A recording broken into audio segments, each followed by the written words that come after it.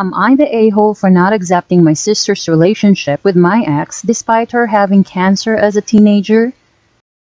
Am I the a-hole for telling my stepdad and mom that they shouldn't be surprised at what my little brother said to them when they pulled a prank on him?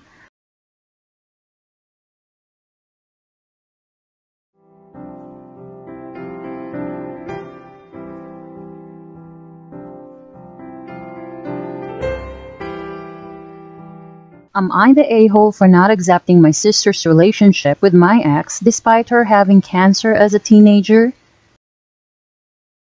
My 25 female father married my stepsister's 23 female mother when I was 4 and she was 3.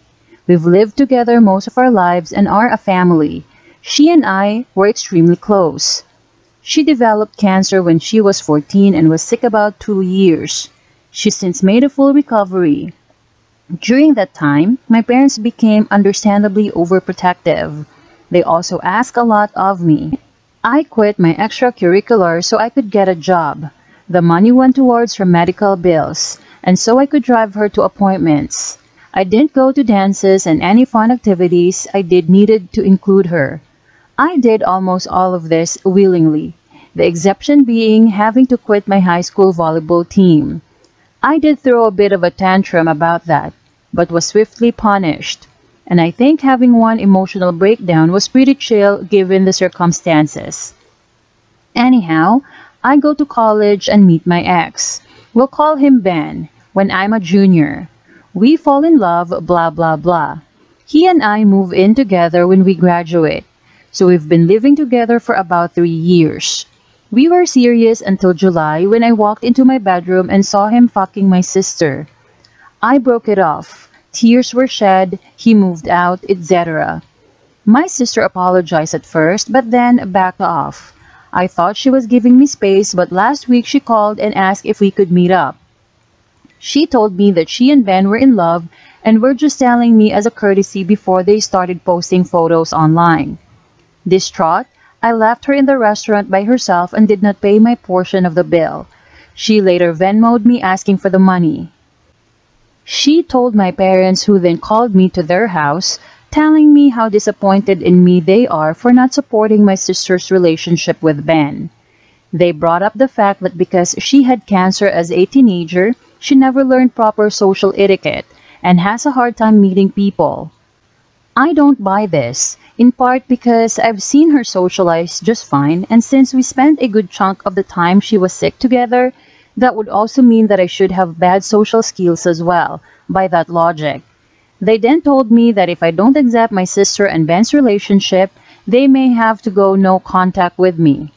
I reminded them that I'm also their daughter and they should understand my point of view, but they are adamant that this is about me being jealous of her. For the record, I'm not jealous of her.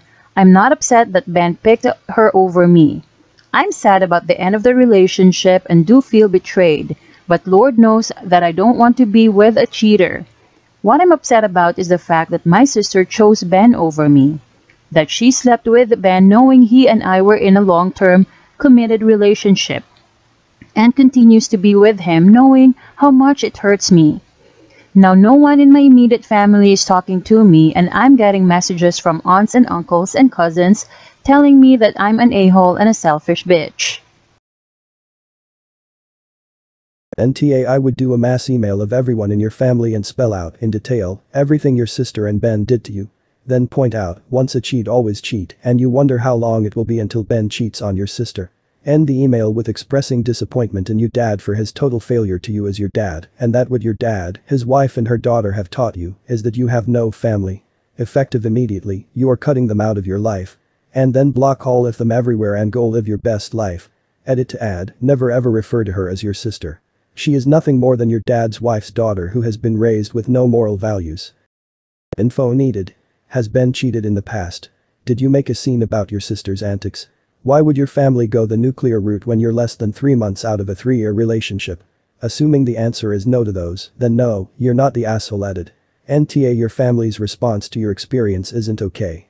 You should be allowed to have negative feelings about this, not forced to support something that has actively hurt you. Edit 2.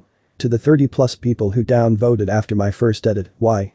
I asked questions because I thought it was bizarre that a family would threaten to go no contact simply because their child wasn't supportive of the people who cheated on her. None of these questions were to blame. Just tried to get a better feel on what felt like missing information. Edit 3. Just saw OP's update, which came after this initial edit was posted. Good GD, that's so not okay and frustratingly makes sense why they're shoving this onto her. OP deserves better. NTA. How are you the selfish one? Your sister slept with your boyfriend behind your back, and your family is mad at you for not accepting it, and your parents are going as far as to disown you if you don't accept it. Your parents have failed you. I know your sister getting cancer was a terrible thing, but it is being weaponized as an excuse for your sister to just treat you like crap. You sister, parents, ex-boyfriend, and family who is shaming you can go screw themselves. I would go North Carolina with all of them, and I would suggest you also get therapy to help you with this toxic situation. Your parent have enabled your sister to treat you like crap your whole life and used her having cancer as an excuse not to parent her. Don't worry, karma is going to bite them all in the behind, and I bet your parents are going to be begging for your help when they are older because your sister is dependent on them and they don't know what to do. Dear parents, it has come to my attention that I have spent my entire youth prioritizing stepsister because she was sick. I did so willingly, despite the fact that it was incredibly unfair of me to have to take on the responsibilities of an adult by helping pay my sister's medical bills. I'll never get volleyball, time with friends or dances back. All these years I have never complained because that's what family should do, but as it turns out you don't consider me part of the family. Stepsister has betrayed me for months. You threatened to go no contact with me if I did not accept this betrayal with a smile on my face, but I cannot do that. This has made me realize that you do not love me and will never consider me stepsister's equal. Moving forward I will be going no contact with you. I am not willing to let you be part of my life anymore. Please know that when I get married and have children of my own, that you will not be involved in their lives. You will not be invited to my wedding. When people ask why, I will tell them it is for the reasons listed above. Goodbye forever, OP. I usually don't say anything on these kind of posts because A, it's a clear NTA, and B, I'm sure what I'm going to say has already been said 1,000 times. But I know this sub is quick to say go no contact. Cut them out of your life. As if it's that easy, but in this case, I would recommend you give it serious thought. This is not the worst thing they are going to ask of you. If you concede on this, where is the line? They, and I say they and not only her, because by God, your parents suck, are going to keep pushing and belittling you. Let's be clear, you are under no obligation whatsoever to forgive, forget or even be civil about this. It's ridiculous they are even asking. Right now the only thing you need to do is think about yourself and your mental health. And that's not selfishness, it's survival. What your sister did is the most selfish and disgusting thing, you need to protect yourself against it. My petty side is clamoring for you to post this whole mess on social media and let the karma gods deal with this, but I don't think that's gonna help you.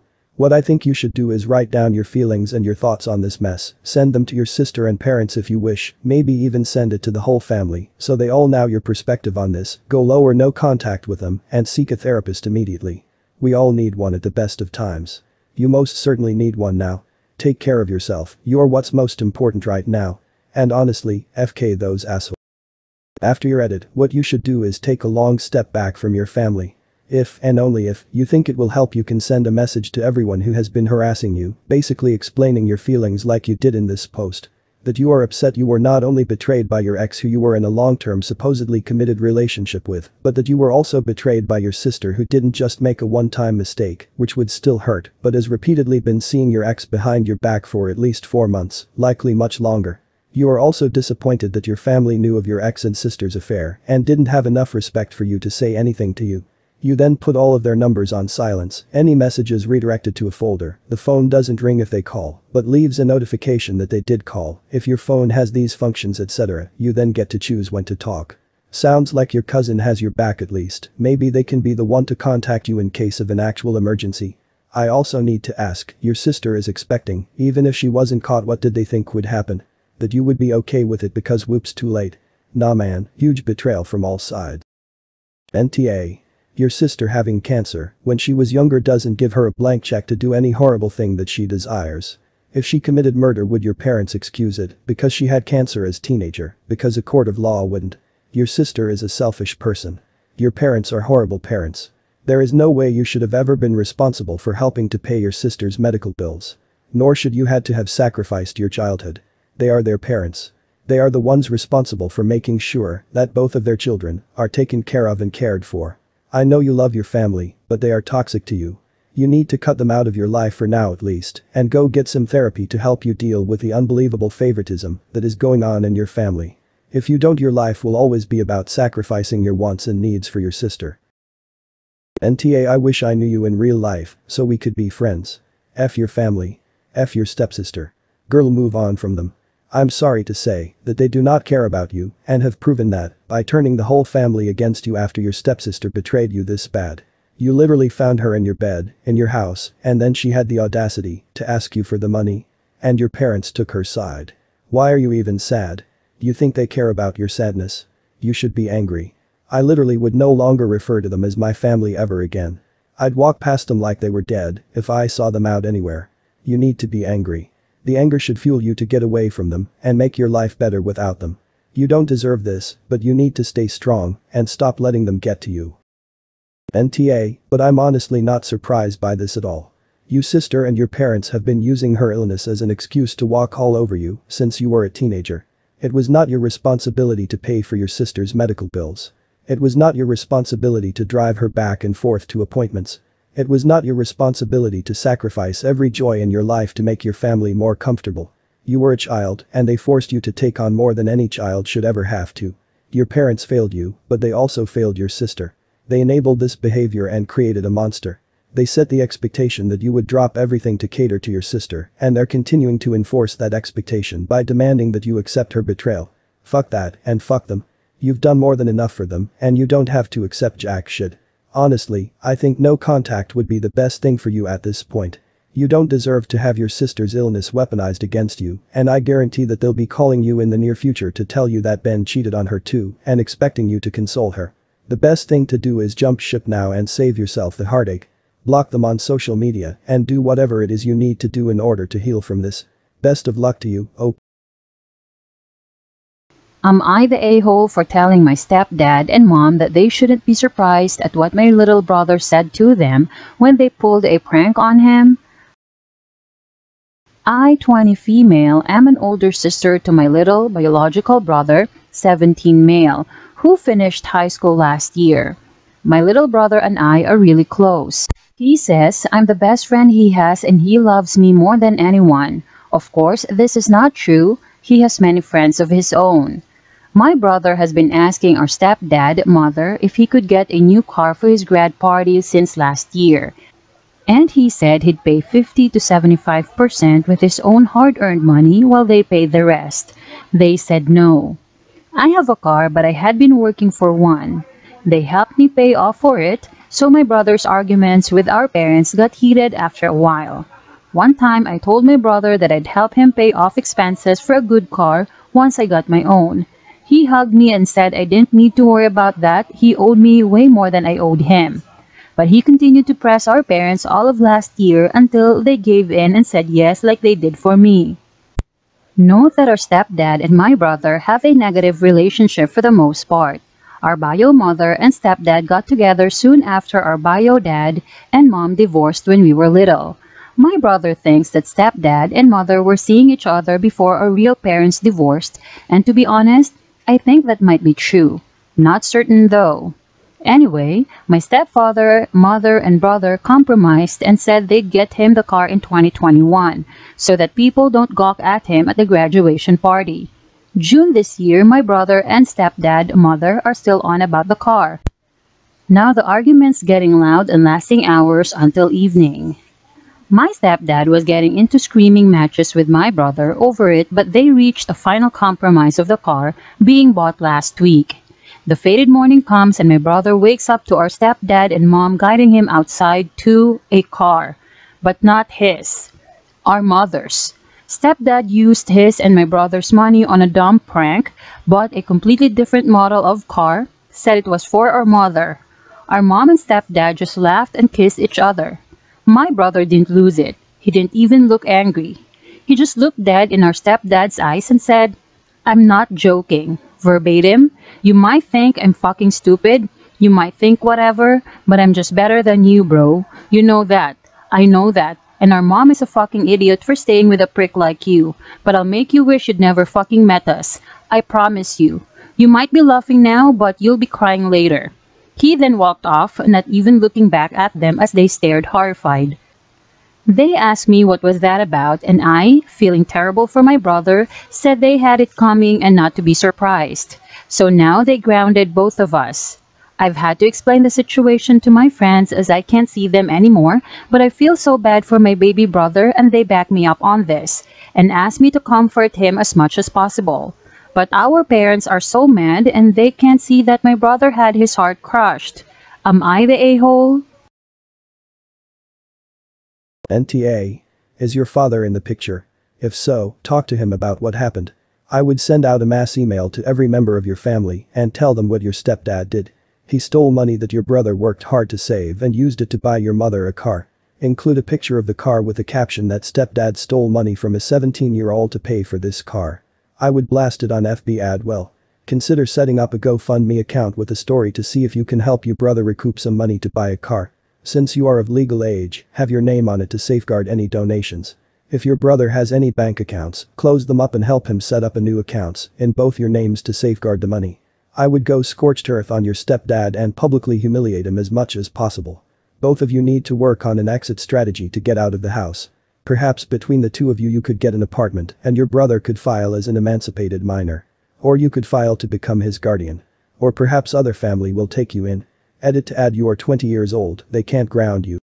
Something's not right here. In the original post the brother's 17, in the comments he's 18.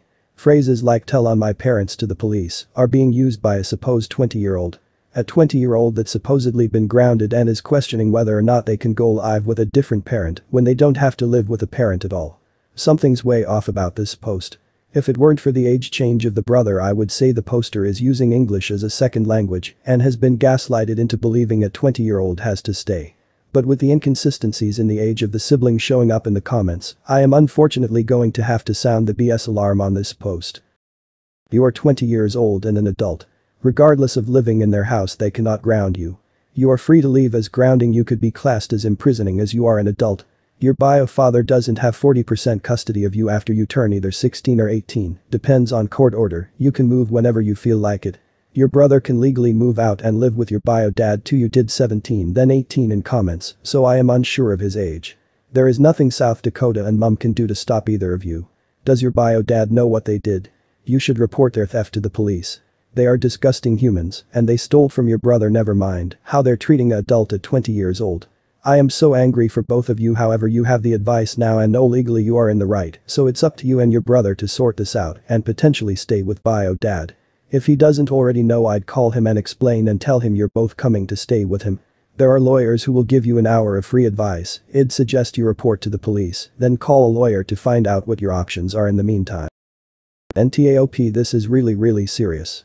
Do not let this go. Go to the police. This isn't family drama. You're not being a spoiled child. It's far from a prank. Your brother was stolen from. And your mom allowed it to happen. Cars cost thousands, so it was not a small amount of money either, and I promise the title will not be in your brother's name. Take action and convince your brother to take action as well. Your mom allowed you stepdad to steal money from the both of you for her own benefit. Now who knows where the line is? The abuse will get worse because she will enable it. This isn't even about your brother's feelings. He's not just heartbroken, he's a victim. Your parents are going to say he's just stomping his feet and crying cause he didn't get what he wanted. But, and I can't stress this enough, thousands of dollars were taken from him and he got nothing. That's theft. Call the police.